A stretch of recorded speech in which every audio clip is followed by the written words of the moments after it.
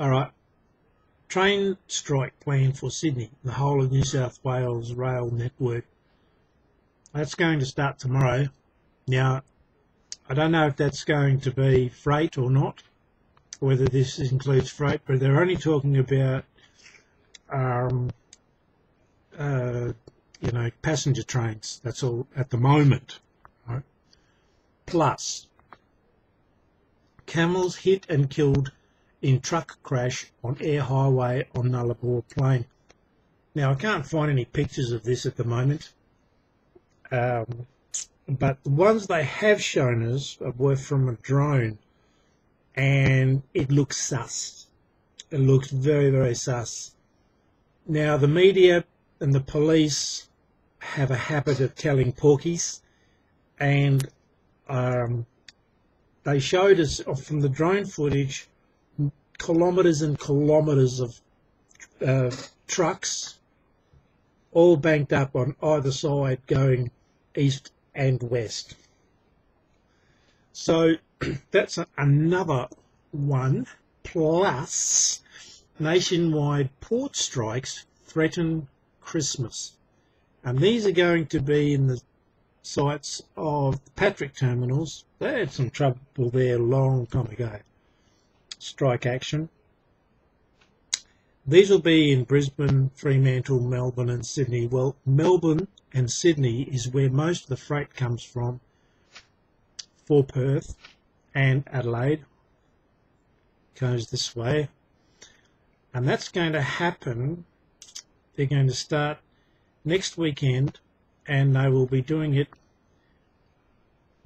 every Monday, Wednesday and Friday in Melbourne for the month of October. Melbourne is the big terminal. Port of Melbourne is where most of Adelaide comes from. Adelaide's freight comes from. Now there's a shortage.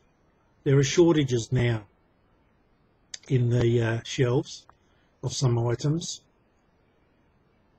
Now you'll have this to contend with, plus you'll have the opening up of Queensland, New South Wales and Victoria all at the same time this is going on, and you'll have millions of people on the east side, down the east side of this landmass called Australia. They're all hitting the shops all at the same time.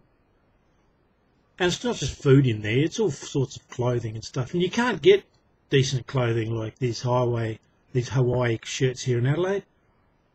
You've got to get everything online. Anyway, they don't let you have they don't have this colourful stuff here because it's bright. They need you to have blacks and greys, colours that are down.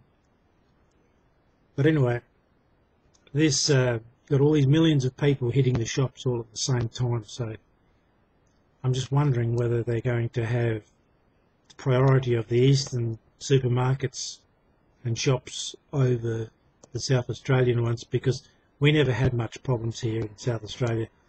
Not many lockdowns. The lockdowns they had were only,